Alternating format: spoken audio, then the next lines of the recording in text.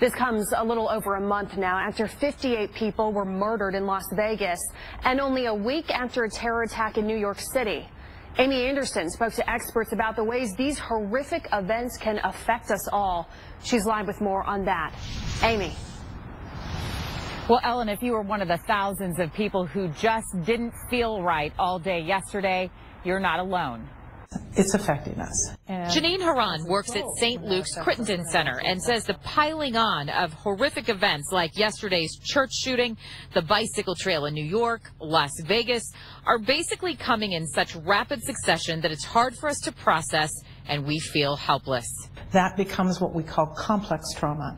And complex trauma, even when you're not right there, has those secondary and residual effects. It can lead to everything from being hypervigilant to incredibly anxious to not being able to sleep at night. Real problems that can interfere with life. And it's happening in places where we should always feel safe, at church, in school, at a park. That becomes what we call complex trauma.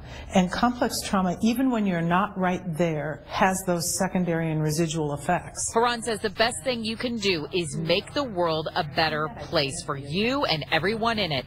Take care of yourself, get together with friends and loved ones, exercise, eat healthy, and it may be the very best time for you to volunteer, something that's positive that you have control of. And Haran says be sure to reach out if you start to feel overwhelmed, and certainly check in on your loved ones and your friends.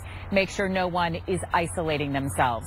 Reporting live tonight in Kansas City, Missouri, Amy Anderson, KCTV 5 News. All right, thank you, Amy.